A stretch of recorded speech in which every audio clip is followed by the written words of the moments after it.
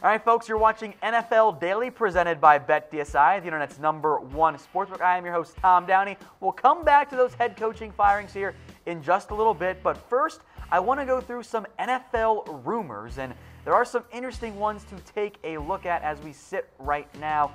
Some involving head coaches, some involving quarterbacks as well. So we'll get to these here in just a second for you guys. And how about some front office stuff? Maybe a bit of a surprise this morning. The Raiders have found their new GM. Mike Mayock is coming in. Now, he is an NFL draft viewer for NFL Network as the Raiders just go all in on hiring of the TV guys. Now, he has interviewed for other GM jobs in the past. It quickly went from yesterday he was a candidate to today he's been hired. There are some reasons to be concerned about Mike Mayock, a good evaluator personnel. We know that from his time at NFL Network. But you better hire a good salary cap guy, and maybe you want somebody in there as well to help you out when it comes to the trade side of things, because Mayock doesn't have a ton of experience in that. He hasn't worked for an NFL team in the past. So Mike Mayock is the Raiders' new GM. Grade the hiring. What do you guys think? A, B, C, D, or F? It's different. We'll see how he fits with John Gruden. I know we can evaluate talent. That'll be key for the draft, but going forward, how does he handle contract negotiations? How does he handle extensions? How does he handle trades? Those are going to be the big questions for Mayock as the Raiders GM coming over from NFL Network. All right, quarterback talk now. Jameis Winston sounds like he will be back as the Buccaneers quarterback next season. That's the plan for Tampa Bay.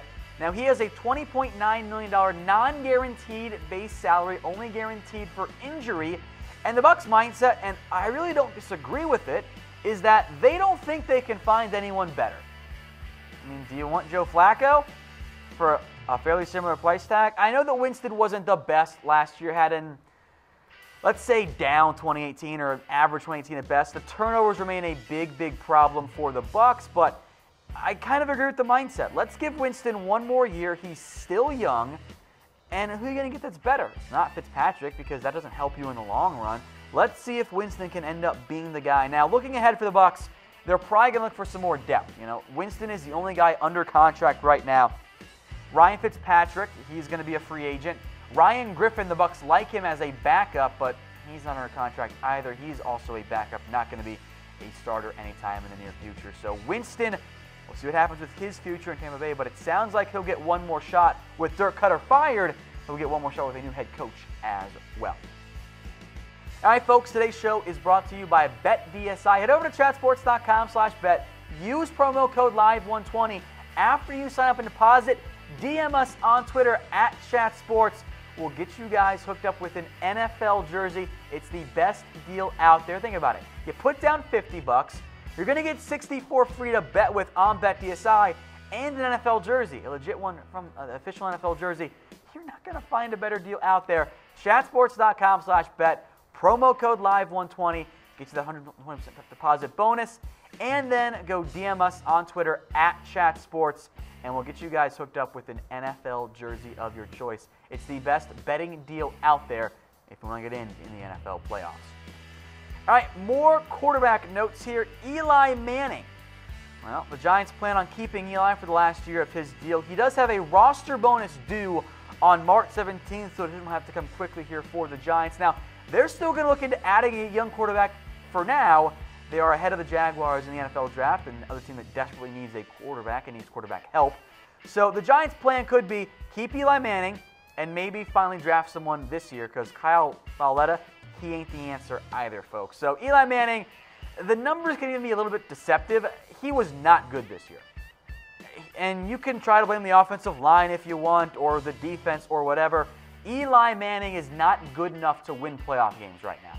He is not a good quarterback, all right? That's where we're at right now. Now, Alex Tanney's your backup. Kyle Lauletta was really more or less the number 3 almost all year long. Got to number 2, then got demoted back to the number 3 role. You don't have a long-term option.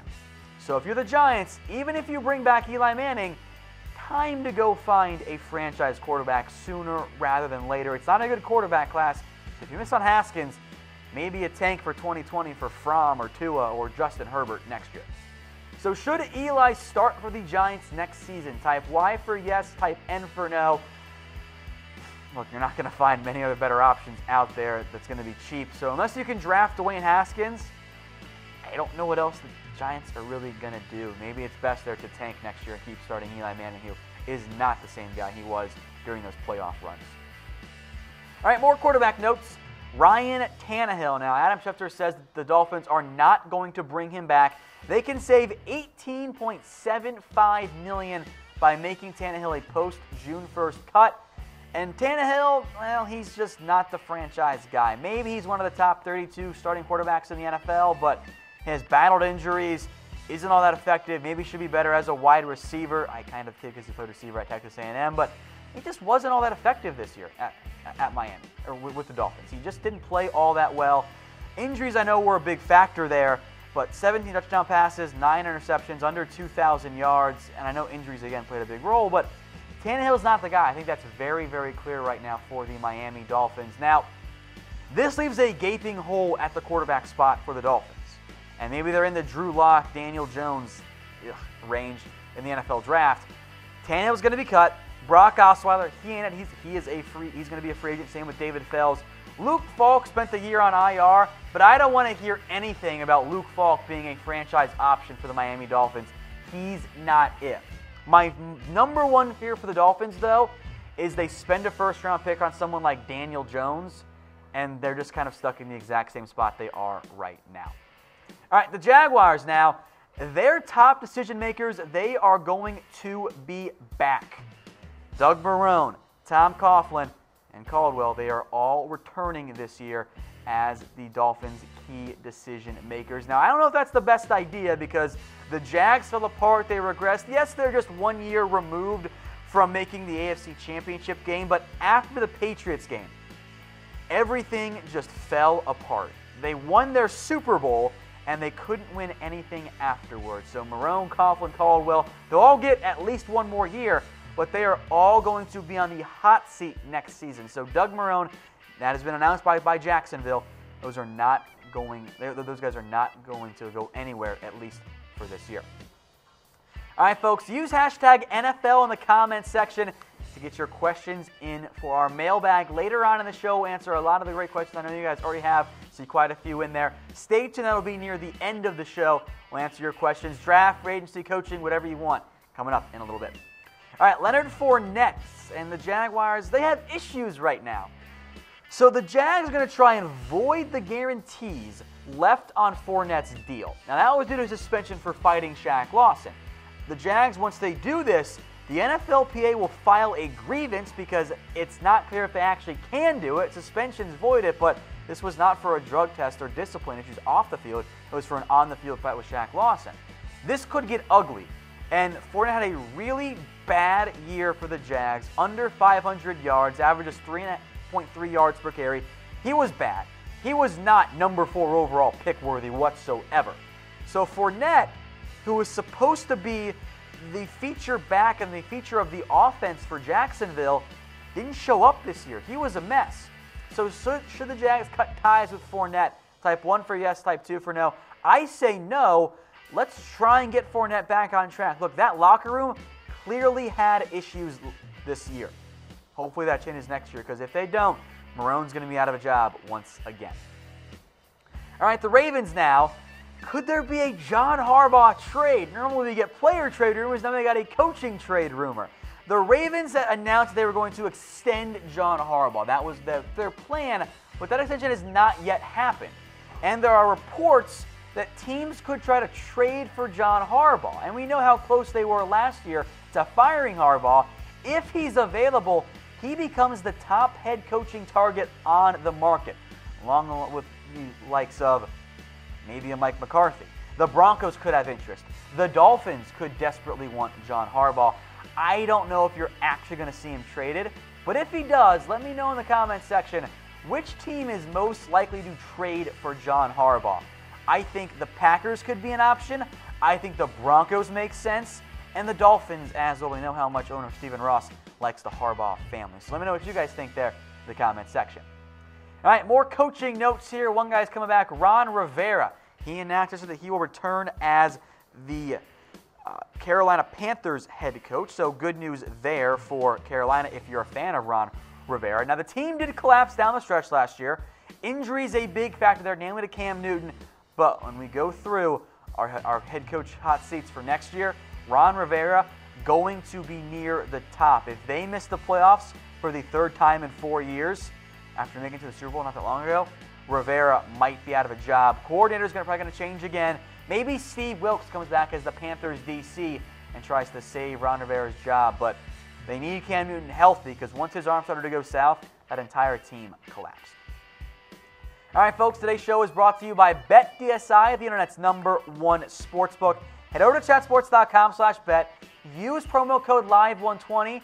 It'll get you a 120% deposit bonus. And after you do that, DM us on Twitter at chatsports. We'll get you guys hooked up with an NFL jersey. It's the best deal out there. Perfect bounce back gift if you can get what you wanted for Christmas. Chatsports.com/bet. Promo code LIVE120 gets you a 120% deposit bonus. It is the best deal out there right now, folks.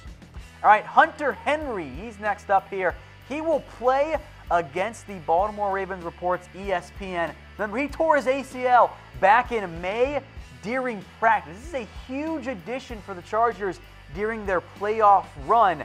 Now, Henry will see how impactful he truly is, but he definitely brings a more pass-catching option and a more well-rounded tight end. 45 grabs last year, 57 yards and 4 TDs, 8 TDs the year before, and this comes when Henry was supposed to have his breakout season. It didn't end up happening, but Henry now in position to have that dynamic year that we all expect from him. I think you'll see that end up going on here for the LA Chargers. Maybe the bigger comes next year, but if he can have a nice little impact, have a nice little addition down the stretch, that would be a big boost there for the LA Chargers. All right, one last rumor for you guys. Nick Foles, and he left the game versus the Redskins with a rib injury. The good news is the tests revealed no break for Nick Foles. All right, that was a big boost there for the Philadelphia Eagles. And the Eagles play the Chicago Bears on Sunday at 4:40 p.m. Eastern Time. Nick Foles there will be the starting quarterback in that game. Nate Sudfeld will remain the backup quarterback. So a big boost there, Philadelphia. And again, not much of a surprise as far as I'm concerned. We mentioned this in our NFC playoff picture. I thought all along the Eagles were going to have Nick Foles. Only bruised ribs, so he'll play through the pain there and maybe result in just one more magical Nick Foles Eagles playoff run.